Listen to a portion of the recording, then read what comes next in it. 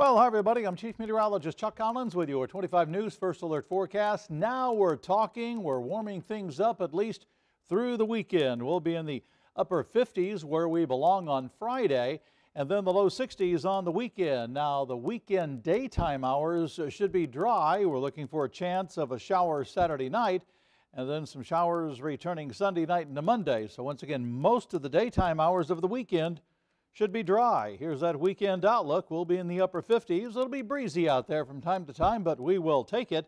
And then we're in the low 60s on the weekend. And make sure you remember to fall back before you go to bed on Saturday night as we turn our clocks back 1 hour as we wave bye-bye to daylight saving time. Here's the rest of the 10-day trend. It's dry during the daytime hours on Saturday and Sunday. We'll see maybe a shower Saturday night and then maybe a shower Sunday night into Monday. Otherwise, temperatures up and down next week. We'll start the week in the upper 60s, but in the week in the 40s. All the forecast details coming your way on 25 News. I'm Chief Meteorologist Chuck Collins.